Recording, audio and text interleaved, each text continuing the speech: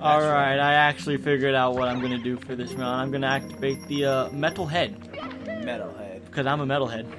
You're a metalhead? No, What I'm metals not. do you listen to? Not much. I know zinc and yellow zinc and alloy and aluminum. A little bit of nickel, stainless steel. I can go on. That's the only metal I know.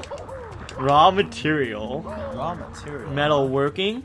That is so raw. I know a little bit about carbide burrs as well as abrasives. Nice. Drill bits, cutting fluid. I am going to stop right there. This is the guy who knows what he's talking about. I'm all about that hair metal. But no, I'm not a metalhead. You know me. I'm actually just, I'm a music lover. I jump from genre to genre. I just like music. What's your music? Oh. What do you call it? Taste genre? What's your taste?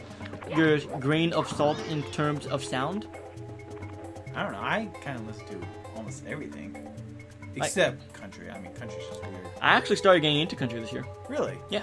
Is it because of Taylor Swift? No, actually. I'm slightly afraid to say this on record, but I will because I am honest. Oh, that was so good. That was so good. I can't top that. No, I cannot top that. Let's go back to Metalhead.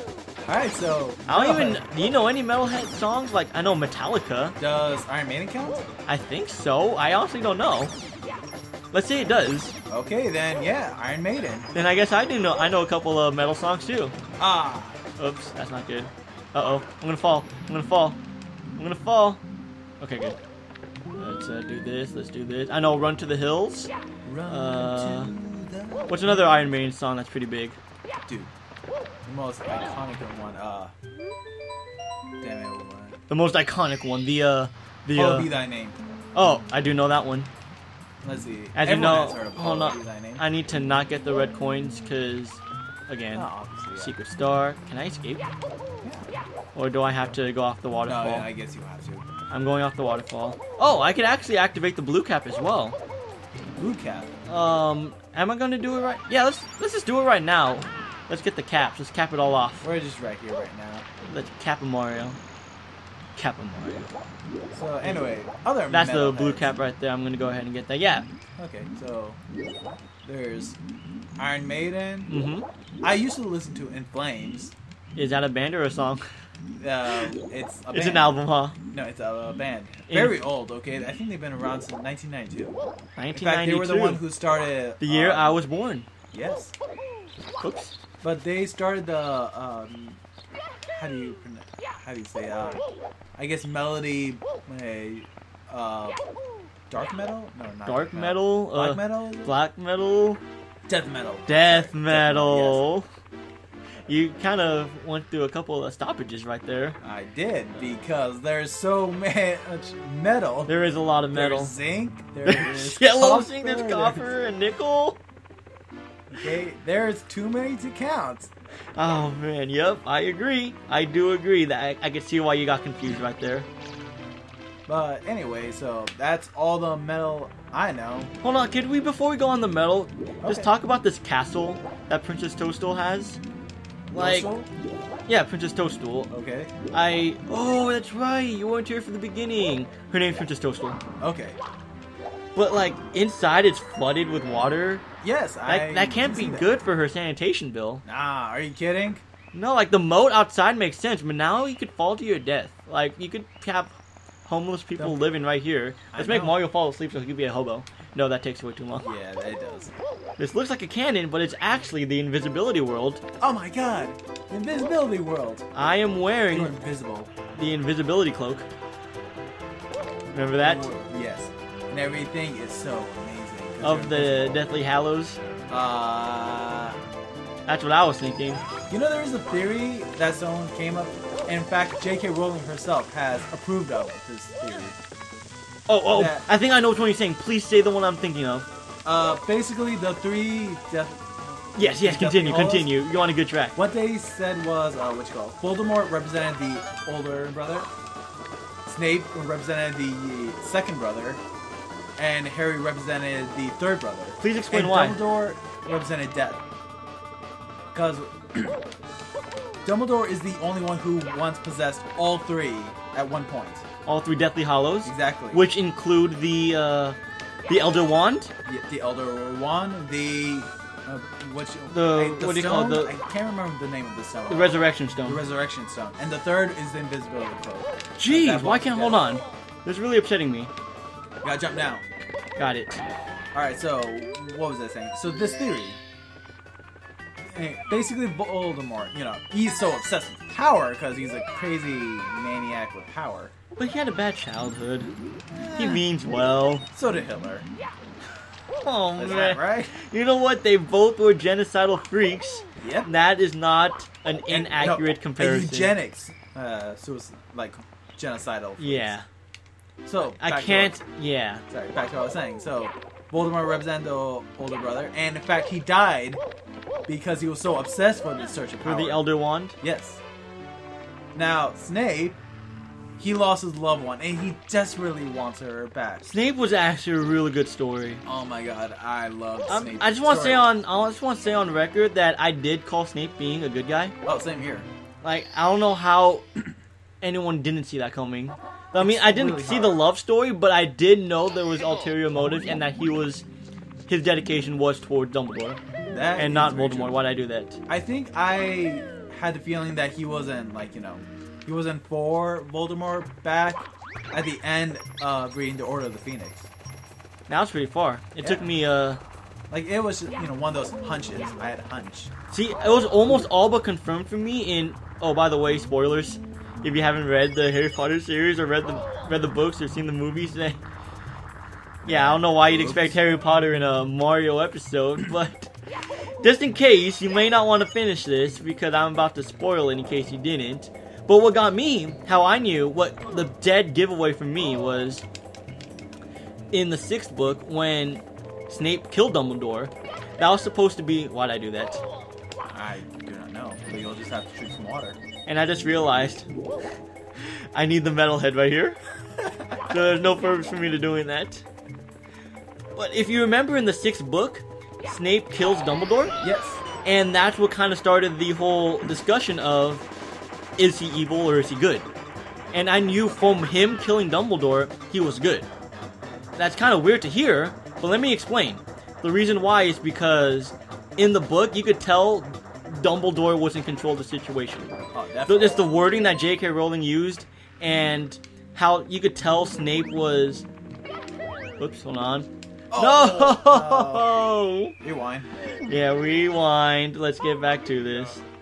Alright, I'm back for once more. Let's try this one more time, and as I try this one more time, let's hopefully not kill myself. Like Dumbledore did with Snape. You like that segue? You like that segue? It's like we never left. Double bird? Dumbleburn. Oh, Dumbleburn. Alright, so just the way that Dumbledore said he didn't say it's okay, Snape, but you could just tell that with its godfather. I just felt that Dumbledore planned on okay, I gotta make a one fluid motion. I will finish this theory, and I will finish this world. Or at least this star. Hold up. Mamma mia. Okay, just in case I die, I'm doing it right now. The reason why is because, like, I could tell based on the wording, based on the situation, that Dumbledore told Snape to kill him. It was predetermined. It was something they set up, and I didn't know the reasoning why. I just knew it had to be a reason, and I trust Dumbledore. Why would Dumbledore... Yeah. Alright, one fluid motion.